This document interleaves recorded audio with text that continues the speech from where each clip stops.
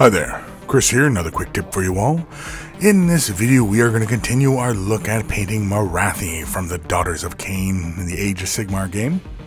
And as you can see here, we have the face already painted on this model, and so now we're going to work on her hair, which is a whole bunch of big pythons coming out of the back of her head. To get us started, we're going to use some Sotek Green.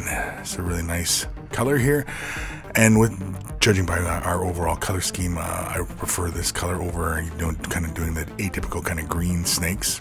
Used a bit of Lamian medium just to help thin it out, and of course we begin just applying a nice even base coat to the model.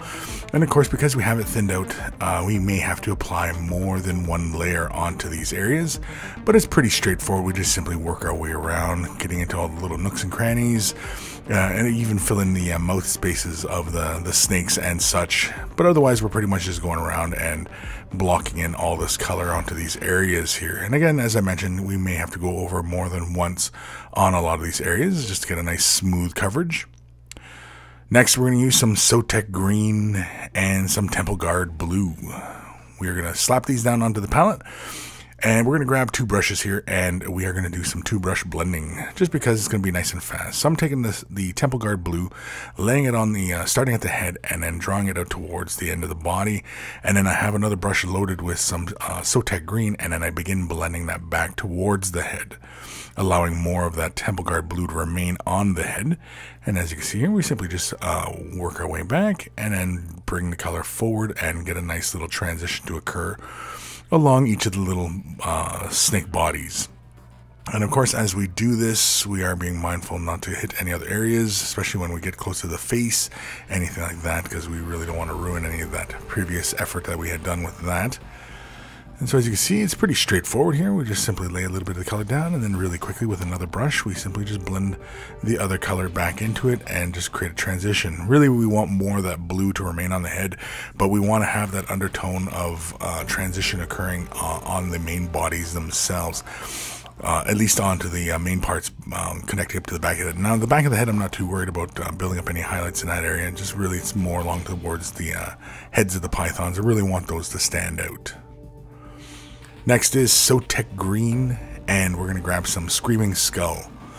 Now, initially I was going to two brush blend these on the bellies of the snake. Now, starting at the bottom of the jaw, like underneath the chin, as it were, and drawing the color back towards the rest of the snake, and then just kind of having this transition occurring on the bellies. But I really wasn't liking how it was going here, and I got to the second guy here, and I was laying the color down, and I just wasn't liking how it all was looking, and it just wasn't really contrasty enough. And so I decided to grab a little bit of Sotek Green into the Screaming Skull, and then just begin and thin it out, of course, and then just begin laying it onto the belly scale, starting from the chin and then just drawing backwards. And so I pretty like that look a lot better, and so I just continued on with that, as it were. I just really wasn't, feeling the vibe from that one, and so probably should have used something a little bit lighter than Sotek Green or something like that, just to bring those colors. But I found that just neatly coming in and getting the belly scales and concentrating mostly on the belly scales that run. And of course, you got to be mindful also too, because the snake's bodies are turning, and so you'll notice that you have to change which area the belly scales are. Again, it's not too big a transition in there, but again, it gives us enough definition that we have some separation from those areas. Kalia Green Shade is next. This is a fantastic color for using on top of these turquoise. And basically, we're just going to lay this on somewhat heavily. I begin at the head and then just begin drawing the color back towards the scales. And of course, I just wanted to build up in the scales and really kind of pick out that texture. Anywhere where it kind of pools up a little too heavily, I draw it out and use it elsewhere. So I'm not allowing it to pool up too heavily anywhere. As you can see, some areas might look a little bit heavy, and I go back and fix those, as again, I want to have more of a uniform kind of shading across the model. And of course, once that is dry, we're going to come back in with some Kalia Green Shade, and basically we're just going to do the base of the snake bodies themselves, basically where they connect up to the back of her head. I just want some deeper color back there. Again, just get some more contrast, because when we get to the crown, we want to have some more contrast in that regards.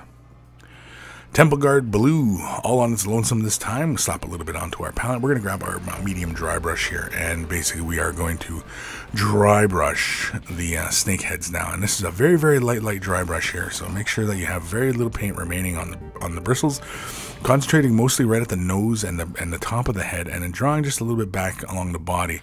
Again, it meshes well with the initial transition we had created earlier, so now we're just catching just the high points. Really, the Khaine green shade brought that transition down a bit, and so now we're just reinforcing that Temple Guard Blue with this dry brushing step here. Again, this is just catching those high points and really bringing out the texture. Next is a Skink Blue. This is a dry, and of course this is designed for dry brushing.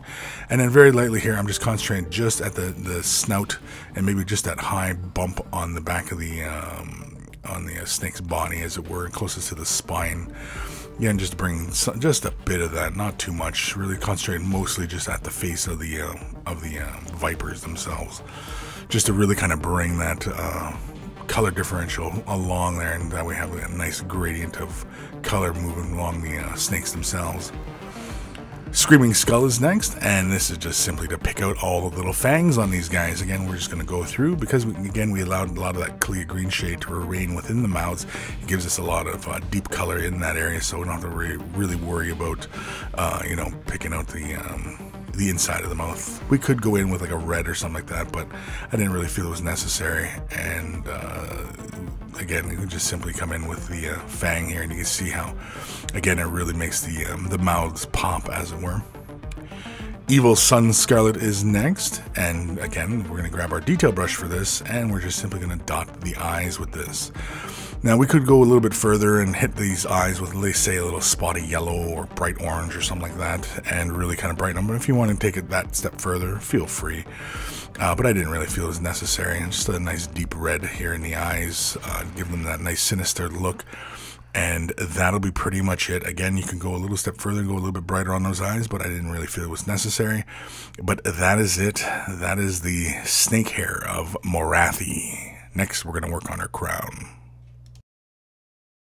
Well, I hope you found that quick tip useful and informative. You can watch another quick tip today on MiniWarGaming.com's Vault. Just click on the link in the video description below to watch it right now. If you're not already a Vault member, you can sign up for a free 7-day trial. Be sure to sign up for the Silver membership, and that will give you instant access to over 1,000 painting tutorials already in our Vault. And again, thank you for watching, commenting, and subscribing, and happy wargaming.